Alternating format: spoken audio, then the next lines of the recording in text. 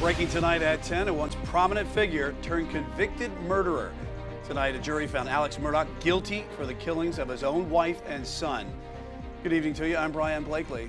And I'm Alicia Barnes with that verdict quickly coming down after jurors deliberated for less than 3 hours. The disbarred South Carolina attorney remained stoic as a unanimous guilty verdict on all counts was read. In the Court of General Sessions, in the term of 2022, July, the State versus Richard Alexander Murdaugh, defendant, indictment for murder, SC Code 16-3-0010,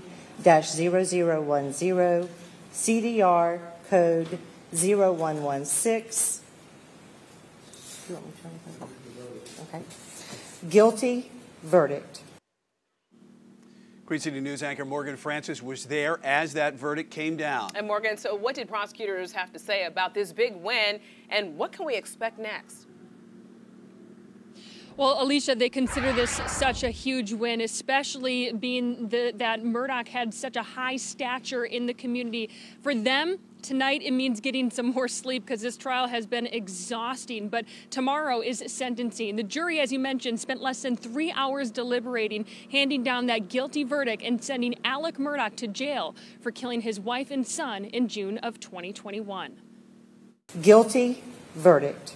A once prominent South Carolina attorney found guilty of killing his wife Maggie and son Paul. In a packed courthouse, Alex Murdaugh remained emotionless as the verdict was read, while his only remaining son Buster silently wept. Justice was done today. It doesn't matter who your family is. It doesn't matter how much money you have or people think you have. It doesn't matter what you think, how prominent you are. If you do wrong, if you break the law, if you murder, then justice will be done in South Carolina. Alex, did you kill your wife and son?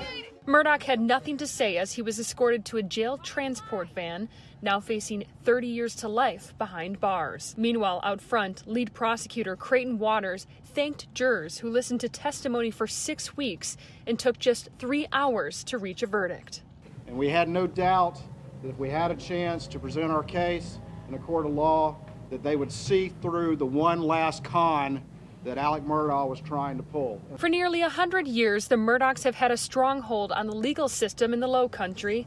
The rise to power now seen a dramatic fall from grace. When you go home tonight, hug your loved ones, hug your spouse, hug your children, because this case reminds us of anything that you can't take for granted, that people in your family are always going to be there.